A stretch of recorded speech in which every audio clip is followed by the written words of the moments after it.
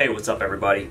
Just wanted to do this little video to show you guys what I've been up to. So during the Corona season, gyms closed, and with that closure meant a lot of people were stuck trying to figure out how to do their effective workouts at home. Some people altogether stopped doing it. Other people turned to body weight and resistance bands. I was one of the people that went to resistance bands and a few dumbbells I had. If you're somebody who's worked out and had to experience this, you know that gym equipment has been hard to find the last 6 months. So with people getting into home improvement and renovating things in their house and just trying to, you know, be productive with their time, I'm also one of those people. So I just want to talk about some of the goals that I had. First thing I wanted to do was, the end goal was I wanted to turn my single car garage into a home gym.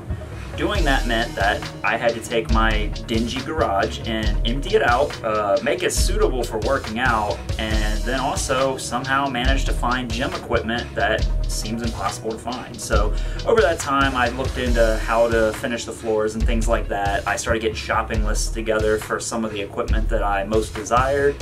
And in doing that, here's what I came up with step by step. First step was emptying the garage, and to do that I needed somewhere to put the stuff, so I started looking into building a shed in the backyard.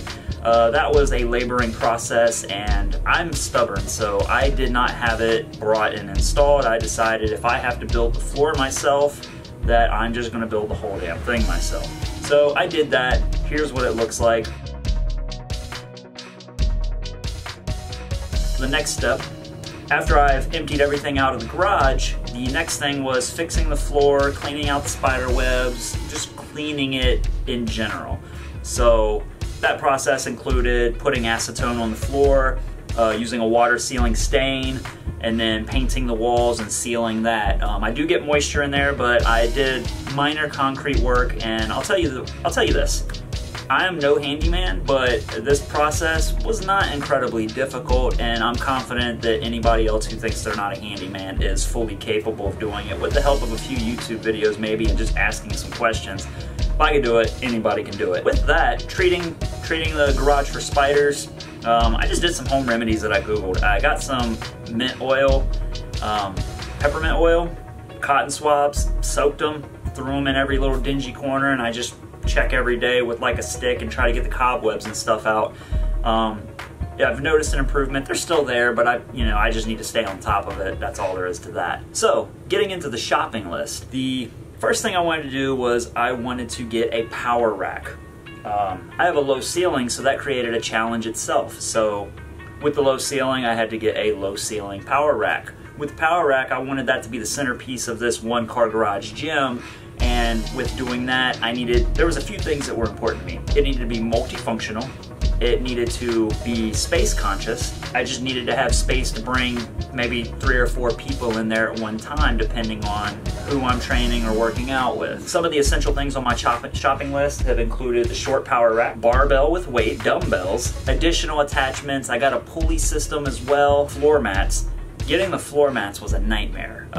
I'm part of a garage gym group on Facebook, and looking into what people do for the floor, a lot of people said go to Tractor Supply, get horse stall mats. I went there several times, and it looks like they're just out in the region. So the original plan was get 4 of the 4x6 horse stall mats that are 3/4 inches thick, and that didn't play out. So I ended up breaking down and buying the little puzzle piece tiles that are 3/4 inch thick, which, I'm gonna be honest, I had my doubts about it, but they look pretty damn good now that they're in place. So I've done all the work there is to do. The gym is ready. I've worked out in it for weeks now, and I wanted to share this video with everybody just to see the work that went into it, and I just thought it was a cool process to document and put together for my first video. So I'm gonna take it away.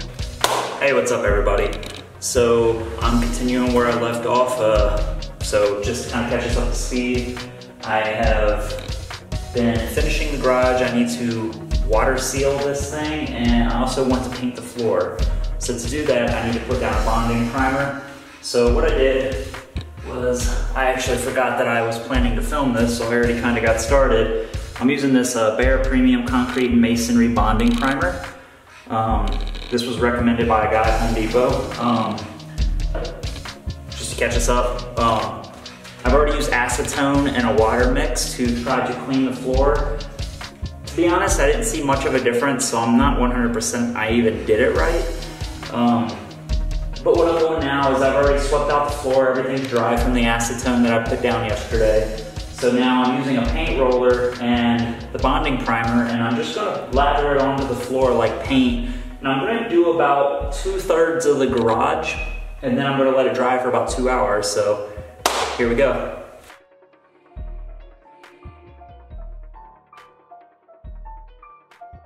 Window.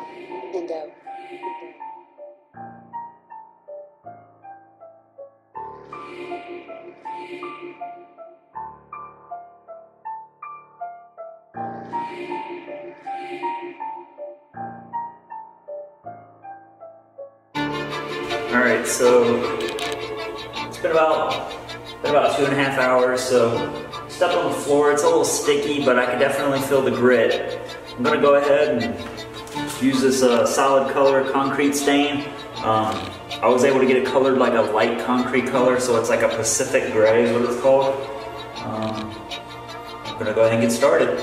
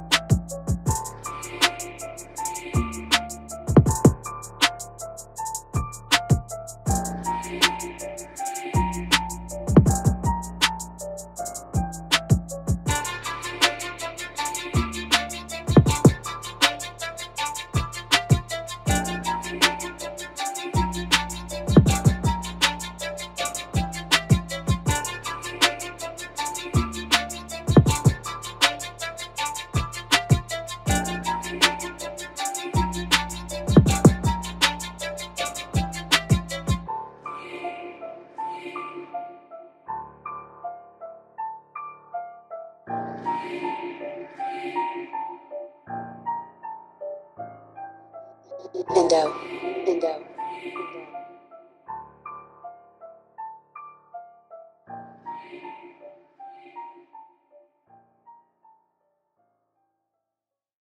So I'm at the front door coming into the garage, and right in front of us when we come in, we've got the dumbbell rack here, got up to 50 pounds. And then let's go ahead and take a step back, put my back to the garage door, and this is what the gym looks like. So from the corner, we got the floor mats. See, I got the landmine there.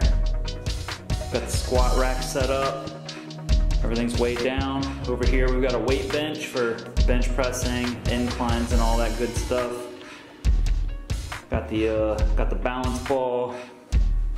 Got the fan and everything going. Gonna have a mini fridge in here pretty soon. And I think I have all the essentials that you need for a effective home gym. Got some cable attachments here. I know one thing that I'm looking to get is a wide grip lat bar. And I've got the pulley attachment there on the back of the rack. Now this is a short rack, so the only problem I'm running into is when I set the cable up on the pulley system, the cable then seemed a little bit longer, so that's something I'm gonna have to figure out as I go. But other than that, this is the gym. All right, well, that's the tour of the new gym. I hope you enjoyed. Leave a comment, let me know what you think. How did I do as a handyman, and how did I do in curating the setup and all the equipment? If there's anything that you think I could do better or improve on, or anything that you would do, leave a comment. I would love to look for opportunities to improve. I plan on working out there. I don't think I'm going to the gym anymore since I have one in my home, and I think this was a great decision. I'm happy with it. Let me know what you guys think. Leave a comment, like and subscribe, tell people about it. I'm really trying to get into YouTube. Yeah, thanks for watching.